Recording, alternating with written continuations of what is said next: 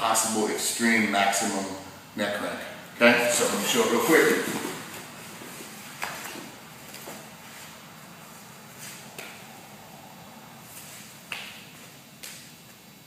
Okay, so let me explain what I'm doing here. This is one of the best chokes, or one of the best setups I've ever come across. This is my money in the bank stuff. Originally I got it from Javier Vasquez and made a little quick adjustment to it, but it's pretty much the same thing. This thing just crushes the neck, so it's pretty much impossible to resist this because it's going against the neck. If you don't tap to the neck crank, then you give a free choke up, being the guy on the bottom. So let me just go over the steps real quick. Okay, starting with our over-under. I'm going to grab near wrist control. I'm going to pin that down.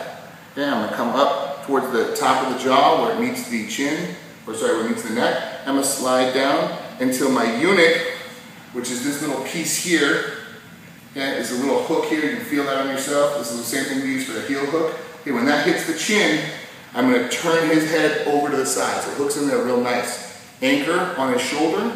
Now I pull out that near wrist control. I'm going to push and super neck crank him here. At the same time I'm pushing this forward, I'm digging this into his chin.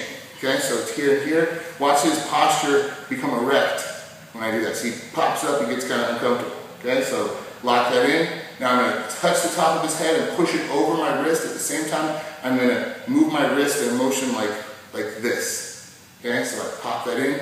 He gives me a free choke. Immediately grab the bicep, 1, 2, old school sleeper, 3, I put my chin over my wrist.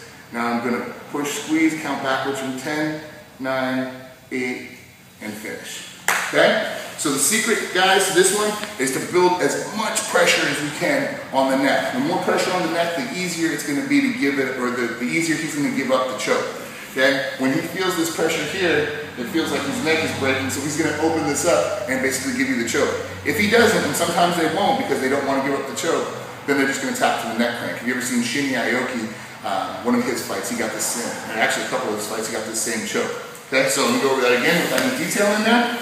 Over and under. He's got the chin tucked, so I'm not getting any easy rear naked chokes here. Grab the near wrist, slide back, slide down my thumb until I reach my unit on my wrist. Once I hit that, I hook and turn. I grab his shoulder. Now I'm going to take out that near wrist, I'm going to push his shoulder in. Notice how he kind of freaks out. It's a lot of pressure on his neck. Grab back as far as you can. Now we come up, push the top of the head. At the same time, I'm going to jam my unit into his jaw here. Push, pop. Okay? Immediately he gives that up. It's a lot of pressure. He doesn't like that at all. Now from here, look at my hands are set up.